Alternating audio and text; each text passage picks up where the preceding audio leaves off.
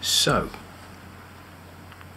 we are back, and I wanted to do this video for quite a while now, and I wanted to produce a video which is it's about the creative process, the thoughts and the actions that go towards making an album, from early inspiration to basically how it's produced and recorded. But I'm more interested in that, how you are initially inspired, or how artists are initially inspired, and how that's carried on throughout that whole process of making music, and at the end of it, hopefully, or certainly in my case, to produce an album of a set of songs that are related. So yes, that's what this video is about. So 10 Campfire Songs is the next album, and it is really, I suppose if I had to title this, I would say that it's mapping the evolving creative process of an album, of producing an album. This is not how anyone else does it, other than this is me, this is how I do it. And I thought that insight might be either provocative or just of interest, possibly, to other artists or people who simply enjoy listening to music. Yeah, so that's what this is about. And I want to go back to the beginning. So this is 10 Campfire Songs. I've sort of started to collect pieces of music, but I just want to mention that years ago, I guess we're into the sort of early inspiration.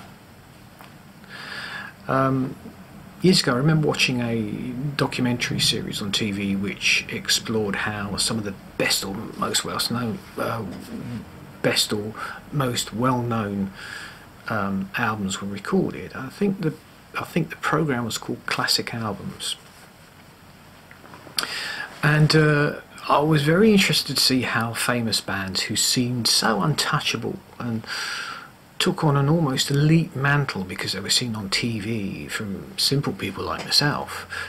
It was how these geniuses worked and where their inspiration came from. Now, of course, as you get older, you realise that actually it comes from quite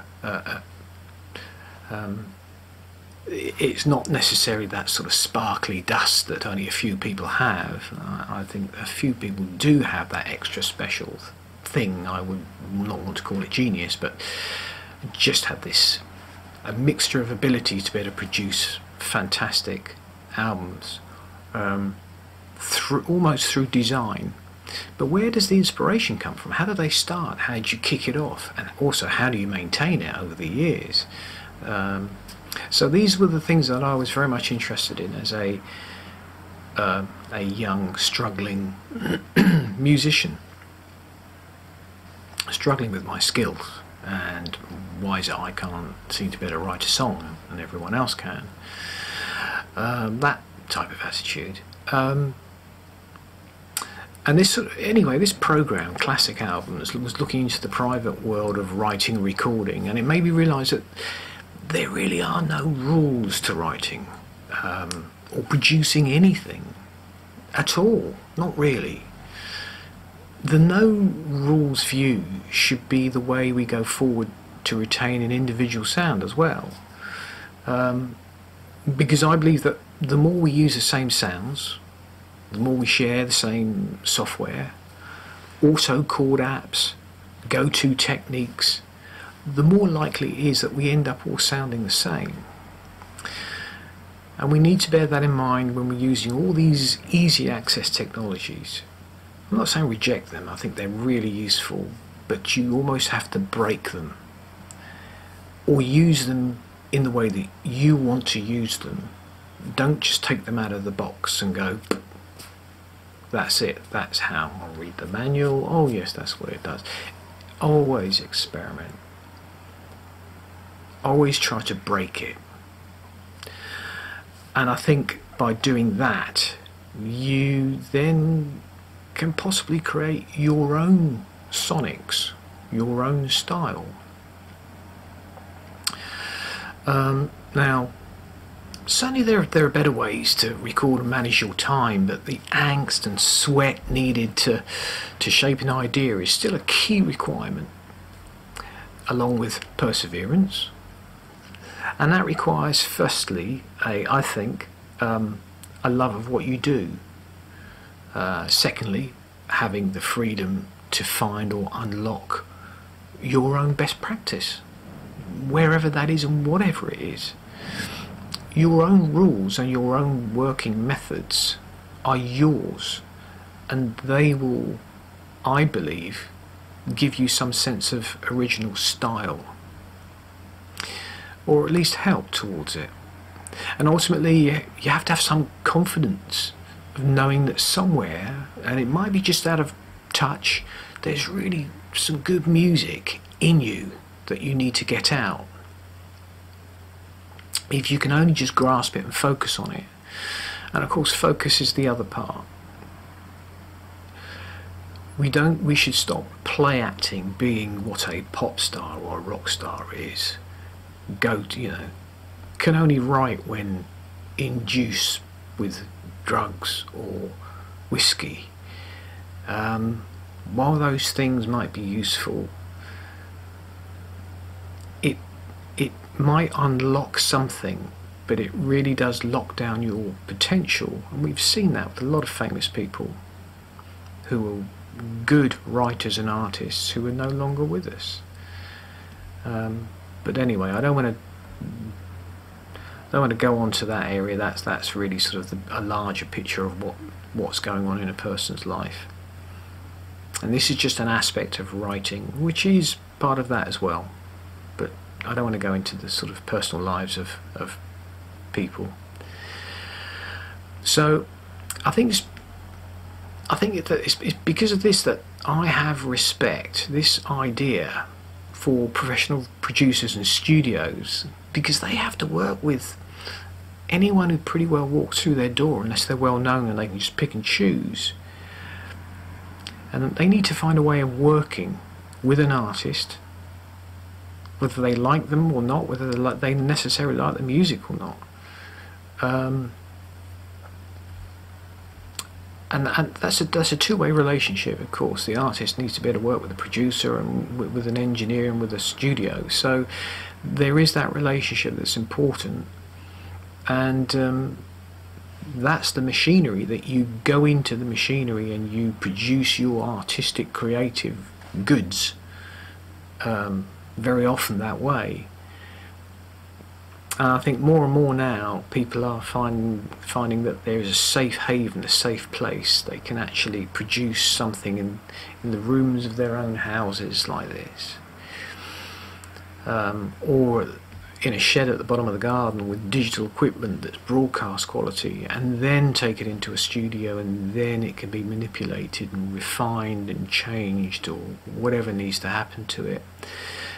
So I think a lot more people are finding that they're recording in isolation or with small groups of people, to their own rules.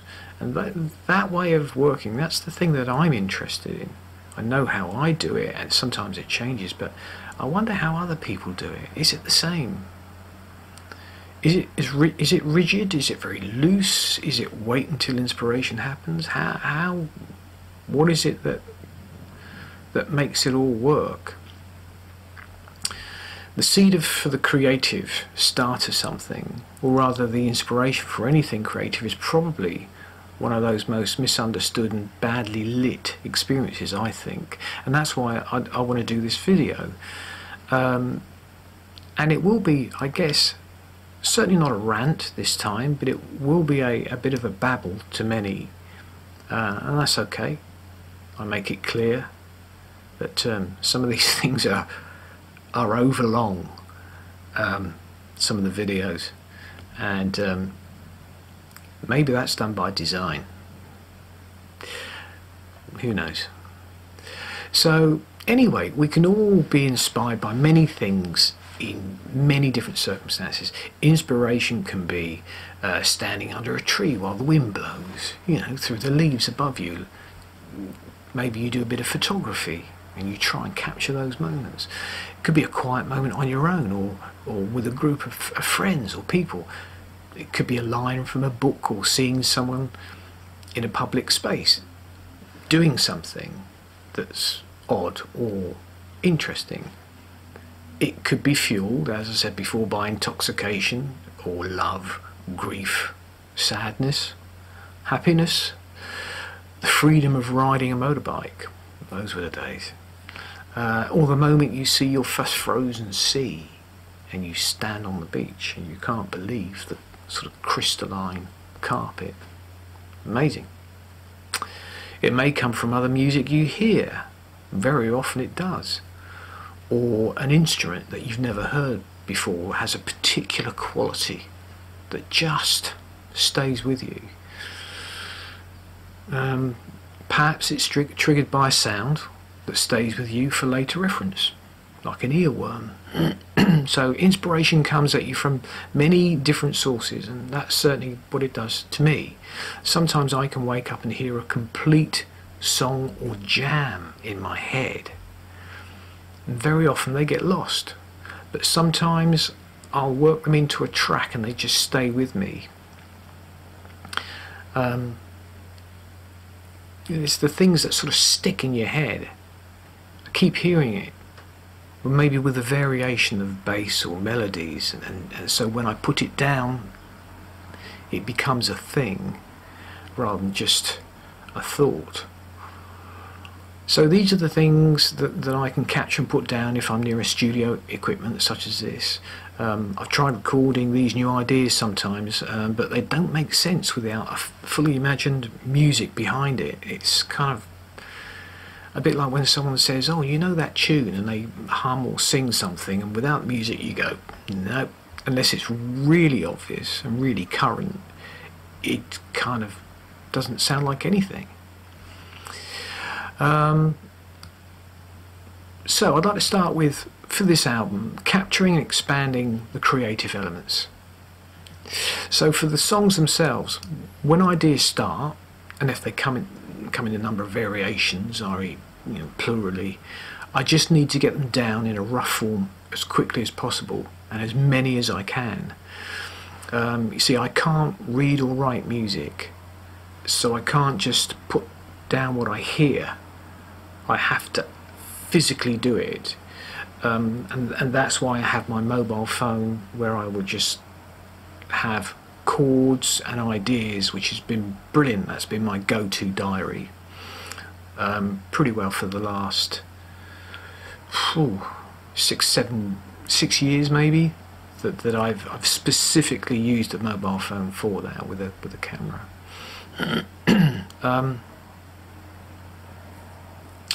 So that's been very useful, and so as long as I can capture the spirit or the essence of an idea and get it down, nothing else matters at this point. And it's that learning to open and pour the tap of inspiration into a receiving and open mind. That's the key. It really is a you know, make hay while the sun shines moment. So once I have a basket full of ideas, I can then set about picking them apart and making sense of them. They then become the foundation of whatever might come next. As I mentioned previously, I've always been interested in how other musicians and songwriters put their music together, to understand where the points of inspiration were and how the music making part evolves over time. So how much of the outside world influences the whole process, I guess, depends on you. So for me, you know, I'm kind of less interested in the techniques and the core production process of recording and mixing. I much prefer the free fall and wild meanderings of the whole process. It's like having to tame something. Sometimes it's hidden, sometimes it's inside you, and you need to get it out. And other times it lurks behind an instrument, possibly, or a sound, or it presents itself briefly somewhere in the real world outside that controlled boundary of the studio. And it's being, in whichever form it is, whatever way you can capture it, that's what you need to do initially. So taking on a style, that's another thing. For this particular project, I wanted to produce an album with a different feel to the previous two. I wanted it to be simpler, calmer, more acoustic, definitely. And one of the ways I might achieve this is to limit the instruments that go into recording. I figured that was a sort of fair way of looking at it. So I also wanted to incorporate and use real world natural sounds into the music. I'd kind of done that for quite a few years, pretty well forever actually.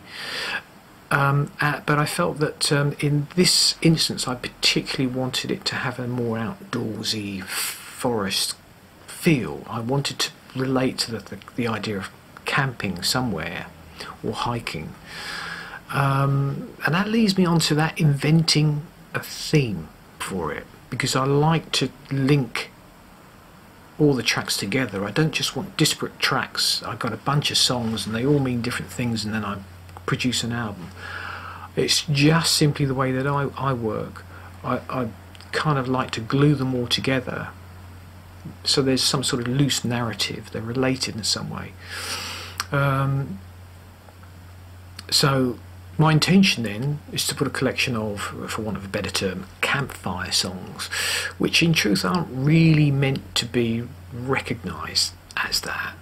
I also wanted to place the album within a physical natural space, such as a wooded area or forest, and in addition to that I had thoughts that somewhere within that forest or space perhaps there was, or I could place the listener, possibly you, as an occasional onlooker and a voiced character directly into that environment. So possibly some of the songs are about that person, or the song that person is thinking in the song. Now that person or character might be there for a number of reasons, be it by design or so hiking or accident. They're lost, and they could be lost in two ways. Of course that brings up another idea, you know, are they actually physically lost, or are they lost in their head?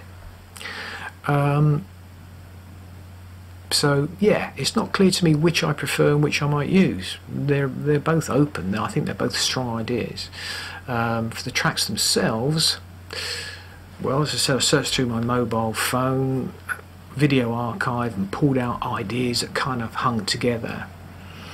Then I started re-recording some of them into Logic, with drums, some without, with a few sounds that I put in, and came up with a number of different musical sections and melodies or rhythm structures that I liked, and it just built up over that. So one initial idea on a mobile phone, when I actually rewrite it, work out the chords, and I always put my stuff in a book. I have all my chord sheets that I write down with little notes. And to be able to remember those, I give it a name, and I'll come back to that idea of titling things, because without that I'm lost. So anyway, I've re-recorded some stuff, and from the one idea on a mobile phone I might get 3 or 4 variations in Logic. So that's great. It's splitting apart. and giving me more ideas. These rough demos, I've got about 20 possibly so far. They form the foundation of whatever comes next. So the overall theme or the journey takes shape, and I usually start to retitle these ideas because I have so many of them. The titles very often are just plucked out of the air, or they might just quickly make me think of something that's relevant, and I'll use that for the title. The overall theme or journey takes shape, and then I retitle those track ideas, possibly as a way of saying, oh, maybe this one is quiet, so maybe this is sort of a person's camping and they're just thinking about things, they're reflecting on things. So I might call it Midnight Tent, or a peaceful night, something like that.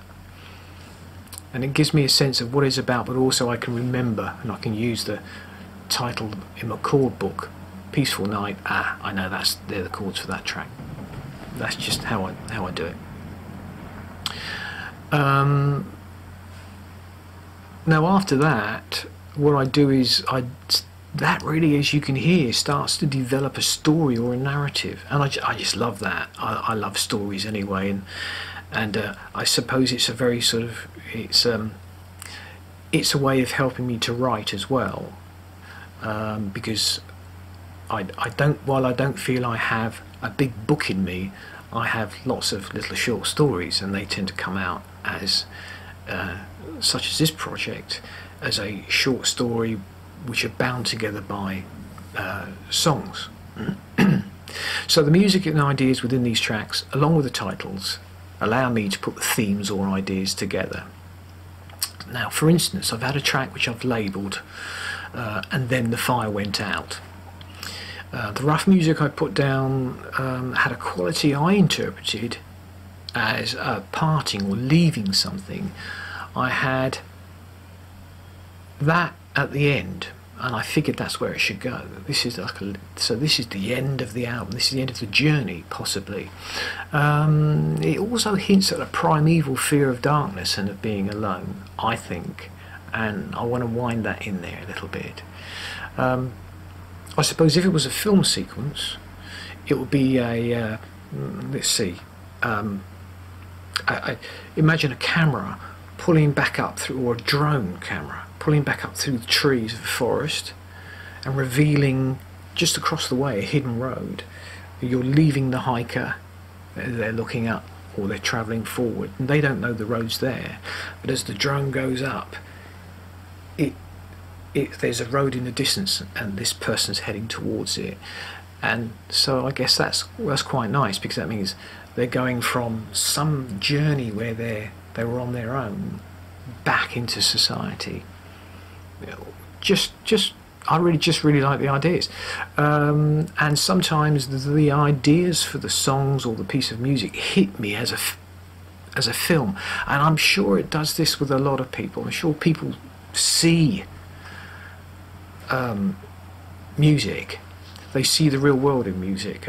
There are some beautiful pieces of classical music which I probably should know what they are, which are written to have the undulation of waves and the sea in them, and that's exactly what you get when you listen to them. You get that feeling that you're either on a boat or you're on the sea somewhere, and I think that carries on with us. We do, not only do we invent those things for ourselves, but that is also how it helps us to sort of create the music to be more than it is. We visualize it. So yeah, that was the idea. So the tracks don't strictly fall within the confines of camping, but that theme can be used as a metaphor for a starting point for each story, which still binds them together with the idea of possibly reclusiveness, nature, feeling lost, camping itself, the forest, survival or just a quiet place where you have an abundance of time to think. So yeah, I kind of like that. I feel that's quite strong. Track titles to help push a meaning. The track titles are put in there to help me remember which bits of music, as I've said. So this helps me to categorise the whole of the music, and it gives me ideas for the music as well.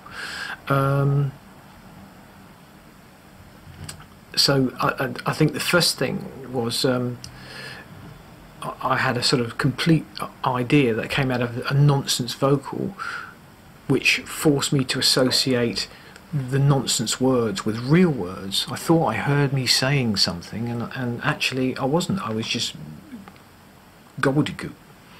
And that became red light, blue light.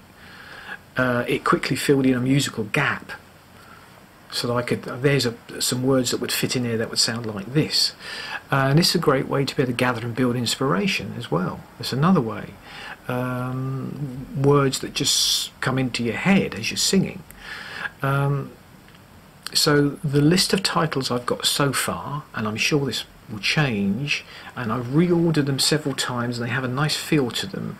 The first track will be A Pin Dropped, then I've got A Peaceful First Night, then Red Light, Blue Light, Lazy Summer, which is a very old song of mine from the 80s that I've resurrected, Woke and Broken, the Second Peaceful Night, and Liberty She Blew, Soulburn, The Bewilder Retreat, Moonjug Train, and Then the Fire Went Out is at the end, but I've also got All That You Carry and Long Journeys in Small Cars.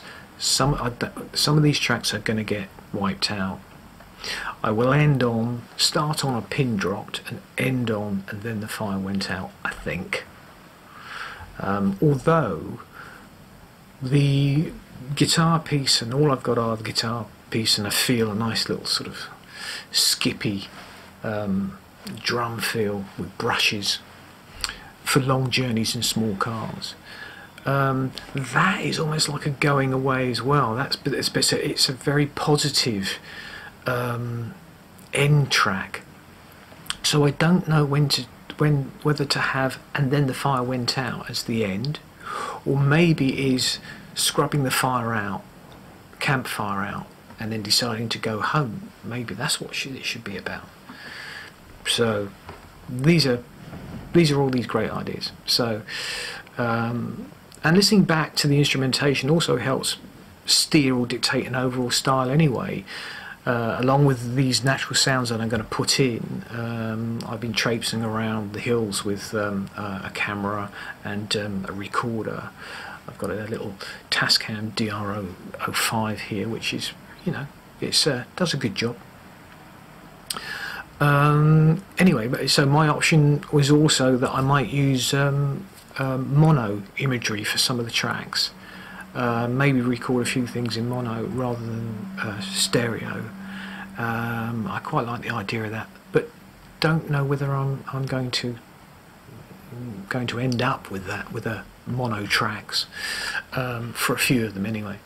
So we got this now we got this, all these ideas. We got it's a question of this, what would you say, wash, rinse, repeat, I suppose. So I have a whole folder of tracks now sitting within Pro Logic X. What also happens is that I may record a couple of slightly different versions with some same backing track. Sometimes it'll be because I can hear a different tempo or I want a different pace. Other times I might just be a bit bored with what I have. It doesn't hit me, and sometimes that happens. You basically keep on trying to force the track to work, and that's when you got to pull back or just delete it. Just stop, create another version, delete everything you got in there, and keep the basics of what you liked. Do something different, use a different effect, change the tempo, anything to pull my head out of what the track was, to try and reinvigorate it. So that's another little thing that I'm sure lots of people do when writing their music. Certainly useful for me. You know, and so I try different sounds, adding tracks with extra pieces of music. Maybe you got too much in there, take stuff out. It's at this stage where I can, I'm very much aware that I could just be sort of plastering over the cracks, and you know,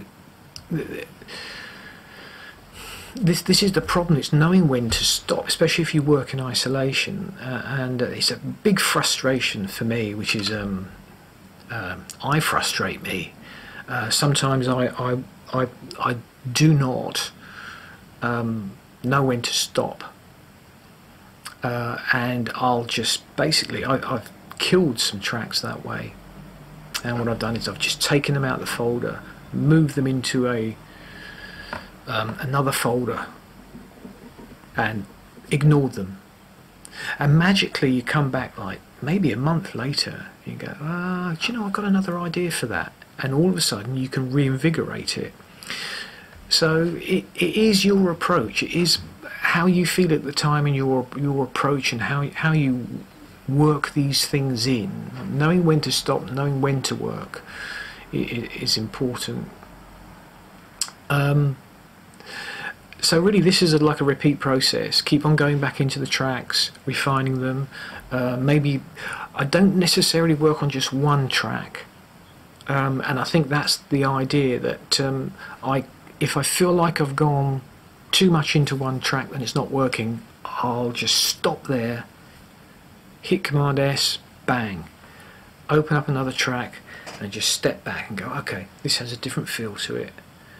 Not necessarily straight away, because I think you're then still in that frame of mind and that working mode, and you could end up destroying the next track as well.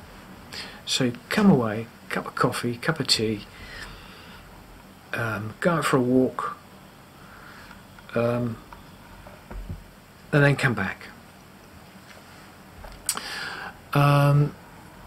And you can get worn down by it, and that's why the breaks are really important. Also the ears. You can spend hours forcing an idea to work which just doesn't bear fruit and feels like a total waste of time. Other times tracks will transform into something that I could never have seen, and actually quite different from the original idea, and that's brilliant. That gives me a real buzz when that happens. So anyway, you know, it's I'm happy. I can be happy with the result. It's all guesswork, and some rule-driven form of maths maybe is in there with how you apportion the sections to the sort of carpet of the track. But at other times that you then think, hang on, why am I thinking in 2s, 4s, 6s and 8s? Right, I'm not going to do this. I want this to fade across a 3. I actually want. You know, you start to think, why am I just going into doing it this way? Stop, start, stop, start. Sometimes that, just having a track which is 2 sections, to do that on purpose is really interesting way to work, where you absolutely lock it in, but what you do over the top is quite random and different. But sometimes you might want to break it down and say, I want it to be a little bit more organic. I don't want to go, oh, here comes the chorus, or oh, here comes an 8 section. Oh, well, I know where this is going to go at the end. You know, you want to try and work against that sometimes, and think and manipulate the music to still work, to not trip people up as a listener, but also maybe to think about stopping working in 4s and 8s. You know, redo your maths. So that's something else that comes to mind sometimes.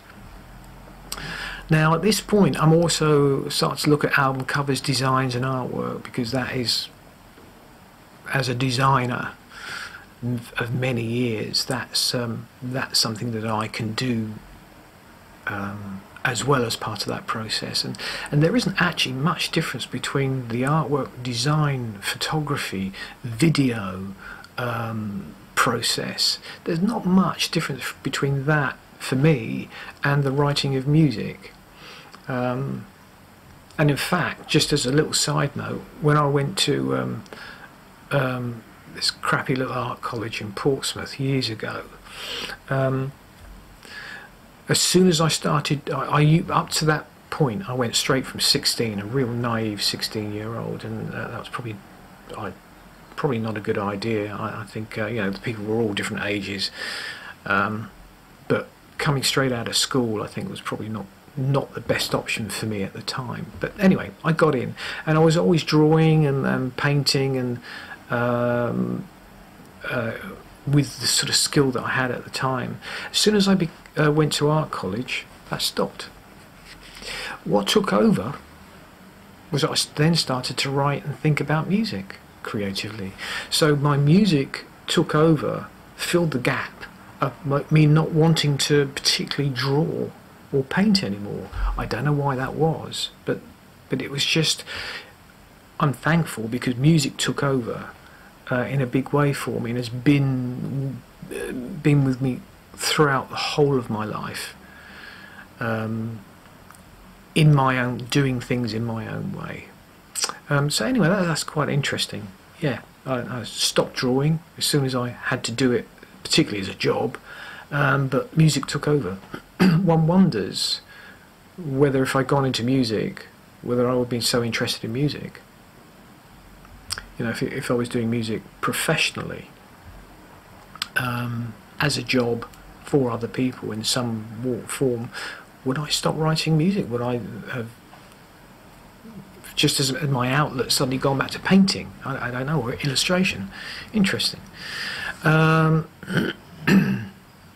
So anyway, yeah. So this is the time I start to think about artwork, and it also helps me to complete the package of what I'm trying to produce sometimes as well. The graphics help me to formulate stronger story narratives within tracks. So it works both ways between graphics and sound. In fact, always audio, visual, and of course the words themselves. Any and all of them can dictate or alter the other two at any point. I think that is the point, that you're using different pieces of inspiration to get to the end. So I get 3 possible avenues of inspiration to work from, which is brilliant. That's the words, the audio, and the visual. As for the ideas for what the songs are about, yeah, they can come from anywhere. Even if I feel I have a strong theme, and as mentioned earlier, they don't need to follow the camping idea literally. Artists are past masters of being able to construct a narrative for their own art after it's been produced. And to me, it's sometimes a bit of a cheat. It's intellectualizing, and it makes the whole thing seem a little bit too highbrow at times for my liking. I'm perfectly willing to accept that I might not understand the art properly to make that comment, but those that I have studied and seen, I have not impressed me, particularly when we get into the area of sort of political postmodernism. Anyway, that's another argument. So I think a lot of this stuff is worthy of rejection from a mass public who either won't see this big story or don't get it, whatever the it was. And that's fine, as long as you have when you create something, you have your own strong idea that allows you to create the product. Whether someone sees it the same way, who just listens to it, that's up to them. They will make their own connections, and it's not, you don't necessarily have to hold their hand and make it so obvious what you're doing. I think that's why the words, and I'd like to think that people would get what was going on, but you're never going to get everyone on board, and you're never going to get everyone who understands your way of thinking. That would be ridiculous. So I'm quite happy for people to put their own narrative, their own stories on it. If I ever met them in the street and they asked me, I would certainly go, actually, it's about this. But other than that, fill your boots, get out of it what you want. you know, I'm keen to lay out a story or theme, stick to it and extend it, or let it grow organically. But at the same time, you know, as long as it makes sense to someone somewhere in their own way, I'm happy. So as I mentioned before, yeah, knowing when to stop. You're at the stage where you're repeating these processes, trying to build a track and then remix it and then stepping back, and this is really quite a frustrating time for me. You know, balancing a track, mixing it. It's just an endless sort of tweak and change, building up tracks, adding harmonies, double guitars, possibly levels of bass drums, triggering different effects, EQing so that things poke out in across their own little areas. All these things are skills that you will hear on YouTube from people who are very good at being able to not only explain but you know, teach you, show you why this is a good way of doing whatever. And I've certainly learned some very interesting things that way on YouTube from a number of people. So yeah, it's knowing when to stop is an important thing. Coming back and reviewing is probably one of the best tools you can employ, I reckon. And because I'm not on the clock, I'll always just shut down a computer and walk away for a day or two until I think I've become sensible again and I'm able to hear it. Now for this album I may or may not master the tracks myself. I did with the last album, but it was a very much a sort of synth music only album, and I had a few new tools, and it's not perfect, but A, it saved me money, and B, I felt that I had more of an ear for that. For this, it's quite subtle, and I don't know whether I will. Perhaps with the music being simpler, and I hope I don't overcomplicate it towards the end. I want to keep it simpler but still have a fullness. So if it's simple, I'm hoping that that's fine, that actually I can handle it. But if not, I will send the master tracks off to be dealt with by a guy I know who's got a studio who would do that. Yeah, you know, they'll run it through much better reference equipment than I've got, with better tools, and I get some really useful feedback as well, which is good because I do work in isolation, and actually I'm always used to having feedback in my job. I don't take offence. You take the information and you deal with it depending on what's being said. So feedback for the music is really useful for me. Some stuff I can ignore, some stuff is absolutely relevant, and yeah, spot on, I've missed this, I'll change it. It's easy to become deaf to all these elements on the track all the time, and sometimes you hear things that aren't there. I've mentioned that in a previous video where I had a different bass and it was so low in the mix, I changed the bass and thought I heard the original notes playing. It wasn't there. You're just used to hearing it. You're picking up resonance from some of the other instruments that you believe is that bass. Notes weren't even there. So it's very easy to become deaf, and also to over sharpen things. EQing, you can't EQ for that, or I certainly can't mix and EQ things for that long without having to pull back. These are just common sense points, really. The brain learns to adapt and ignore or absorb things that a new pair of ears will pick up. It's as simple as that. So feedback from others is always good, it's positive, and I welcome it. So that's briefly it. I mean, as it stands, 10 campfire songs in the middle of this process. It's starting to sound good, I think, to my ears at least. So I'll continue with this, hopefully be finished by the end of the year.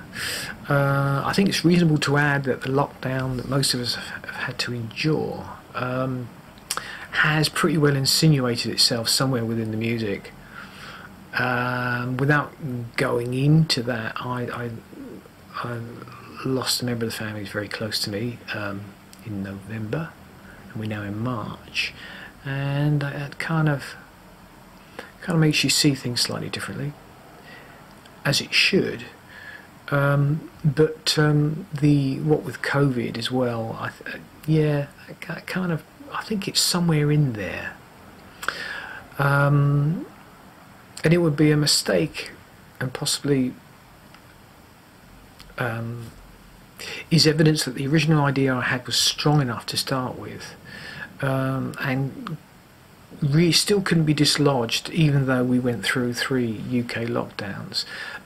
So it's probably there somewhere, but the original brief that I set myself is still there, and is sounding good.